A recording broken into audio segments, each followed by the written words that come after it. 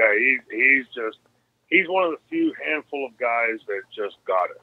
You know, he understood what selling was. He understood what a baby face was. He understood, you know, what heat was, and just seamlessly worked those together. And to see him, you know, what a profound impact he had on me and the franchise character that would come later.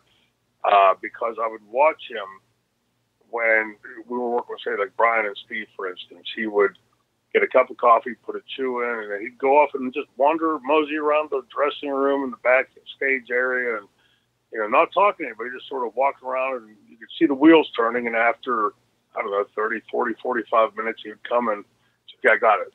He'd bring us and sit us down, and he would lay out every night, lay out a different idea. It wasn't like we did the same match tonight, tomorrow, the next night. It was something different every night with the Dragon. And, you know, he just, it was almost like a science to him.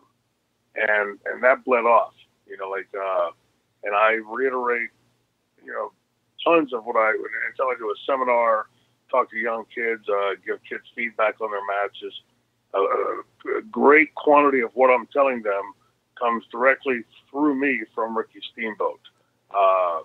You know, one of the things about Ricky that was, you know, just he drilled home on a nightly basis was that the segues. You know, everybody that's ever graduated from a wrestling school knows how to do a spot. They know how to do the moves, hopefully. But what separates that great big set of moves or spot that you just did, and then the next great big set of moves that you're going to do in a few minutes, how do you connect those two?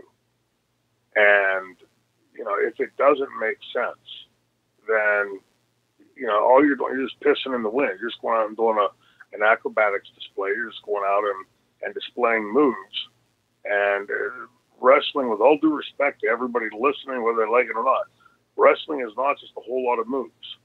It's a story being told. It's doing those moves and going in and out of the heat, selling for the babyface in and out of that heat, getting the heat for the heel. And then how do you get from that first set of moves to the second set of moves? It's not just, okay, well, let's just sit there and stick our thumbs up our asses, and now, okay, you rested up, okay, you ready for that next big set of moves? You've got to make that spot A segue into spot B seamlessly and making sense, telling that story, segue into spot 3, spot 4, spot 5, however many spots there's going to be in that particular match. But it's not just, let's go out and regurgitate every move we know, and when we get tired or run out, we'll just start over at the beginning again. You know, it's that all comes from Steamboat.